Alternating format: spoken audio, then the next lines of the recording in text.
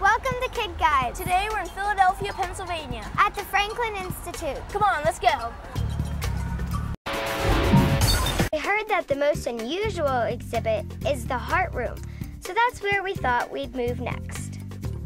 Hey. Hey, hi Brittany, hi Matt. What are you doing here at the Franklin Institute in Philadelphia? Just visiting. Just visiting. Is there anything you'd like to ask me about this place?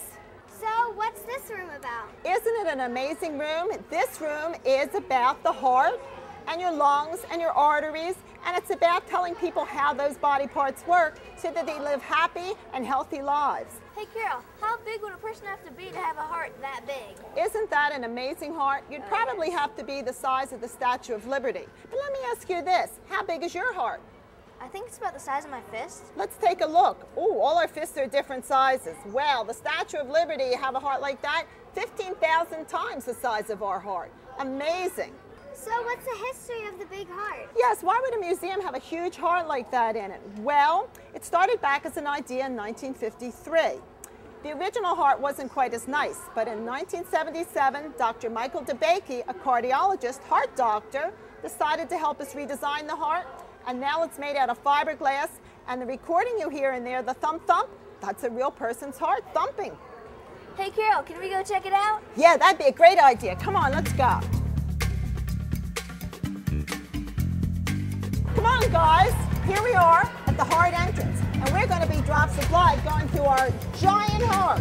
Are we ready? Yeah. Let's see what happens. Here we go. Follow me. You hear that thumping? That love dub? Those are the valves opening and closing, letting the good blood in and the bad blood out. Here we go. And actually, whoa, come on. We're in the right atrium.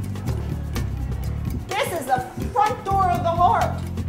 Right here, the veins bring in the blood with all the carbon dioxide in it and pumps them to the lung and release down through the left ventricle. And we're going to be pumped out. We're now leaving the heart. Leaving the heart. Whoa, we're going around. Here's some oxygen cells. Whoa, here we come.